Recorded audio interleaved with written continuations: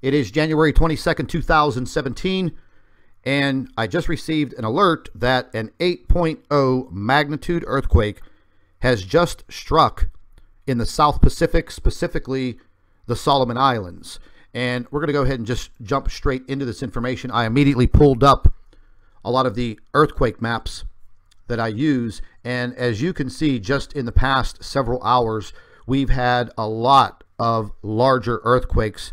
4.9 in Chile, followed by another 4.7 in Argentina. There were several earthquakes in South America.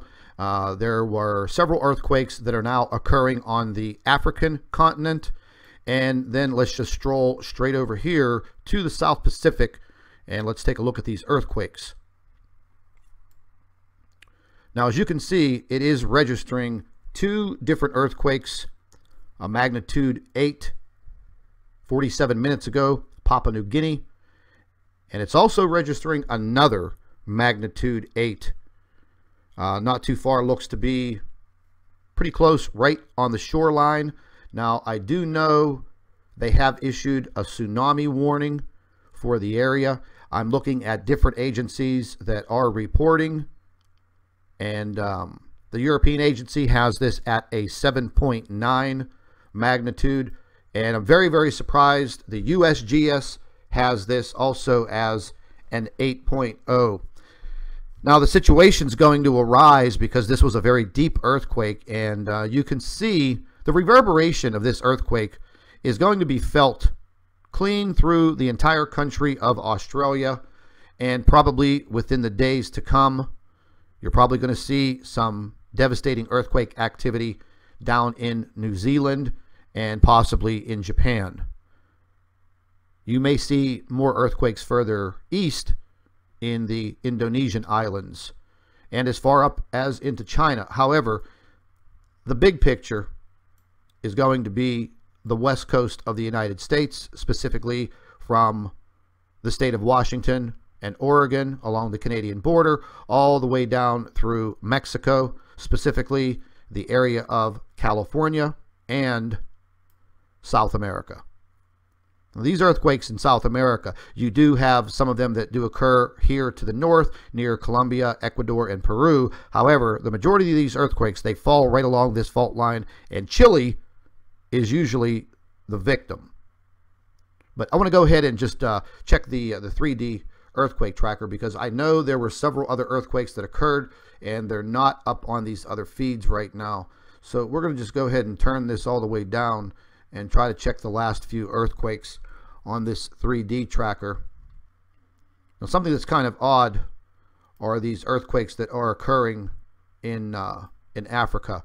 They're not listed right now on this feed, but I could go and check the other feeds for this. We have an earthquake right now, and that looks to be a 2.9 up in Alaska. But let's move to this earthquake over here in the Solomon Islands. And it looks to be a very deep quake, a very large earthquake. You could see by the ring here, it's going to encompass a very, very large area. Yeah, this is definitely not looking good, folks. A magnitude 8.0 deep earthquake. We've already had the deepest recorded earthquake over in Indonesia about a little over a week ago, maybe less.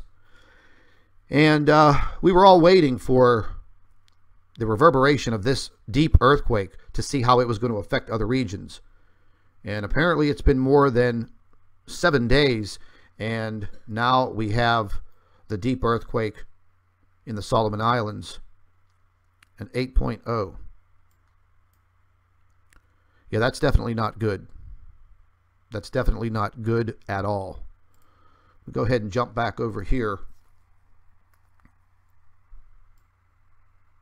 I'm just going to go ahead and show you this region. You know, this is the Ring of Fire. Now, they're not listing any of the earthquakes the way I have the map turned right here for the west coast of the United States.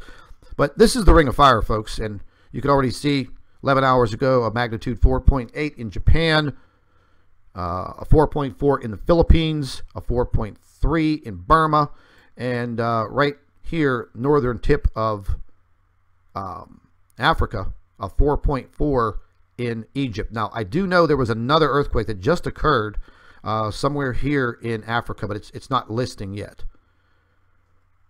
But we're definitely going to have some concerns. This earthquake, this is definitely going to affect the Mediterranean region, and I would definitely say to anyone who lives in the country of Italy, I would definitely say within the next 5 to 7 days, possibly sooner, you better be on watch. You better be on a serious watch in the country of Italy. There's just absolutely no doubt about it.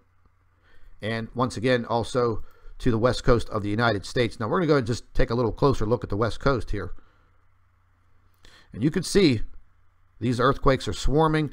They are getting a little bit bigger in magnitude. Now you're still having a lot of minor quakes, these micro quakes, but they're also undergoing another damaging rainstorm that is coming into the west coast. And I do have a really good weather map, and I just want to take a look at this real quick and see what's actually occurring right now over in the west coast.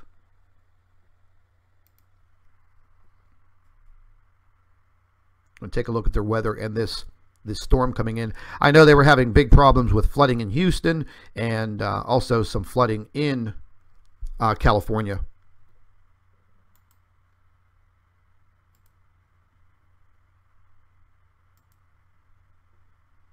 Okay, we're just going to go ahead and pan over here to the United States. I want to take a look at this coming into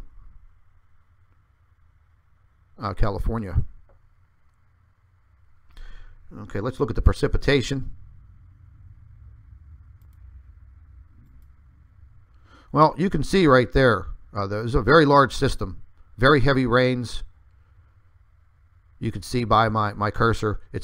We're just going to go ahead and zoom in a little bit more so we can get some measurements on this rain. Almost looks like a little mini cyclone of some kind. Really just battering the coastline of California. So they're definitely going to be getting drenched on the west coast, and probably within the next 7 days, maybe less, maybe slightly more, I would definitely look for some increased earthquake activity all along the region, all along the west coast of the United States, Mexico, all the way down into South America. There's just absolutely no doubt, with a magnitude 8.0 falling exactly where it did in the Solomon Islands. Now, this is going to be felt all the way across the Pacific in a matter of days. There's just absolutely no doubt about it. Folks, I'm going to go ahead and stay on top of this. I have already checked into the tsunami warning. They do have a warning as of right now. And there are no reports coming out yet of any type of damage. However, taking a look at where this earthquake hit, and again, some agencies are showing 2 8.0 magnitude earthquakes. Now, this is only showing 1 on the North Solomon Island, dead center, and it looks to be, I'm trying to zoom in here to see, it's slightly on land. It's very, very hard to say. Very close to land or partially on land and on the coast, and you can see there are 2 either small villages or towns located right dead center in the middle of the epicenter of this earthquake. I would definitely look to see damage in both of these areas with an 8.0 magnitude earthquake followed by another one, and I'm sure they'll be having many aftershocks. We will definitely stay on top of this, and this is probably going to be an all-nighter. So, folks, stay tuned. Thank you for watching the Nibiru channel. Hello, everybody. Welcome back to the Nibiru channel. It is January 22nd, 2017. And I just received an alert that an 8.0 magnitude earthquake has just struck in the South Pacific, specifically the Solomon Islands. And we're going to go ahead and just jump straight into this information. I immediately pulled up a lot of the earthquake maps that I use. And as you can see, just in the past several hours, we've had a lot of larger earthquakes 4.9 in Chile, followed by another 4.7 in Argentina. There were several earthquakes in South America. There were several earthquakes that are now occurring on the African continent. And then let's just stroll straight over here to the South Pacific, and let's take a look at these earthquakes.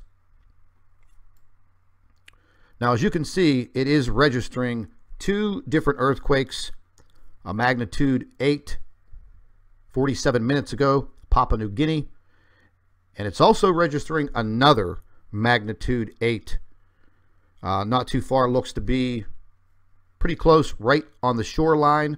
Now, I do know they have issued a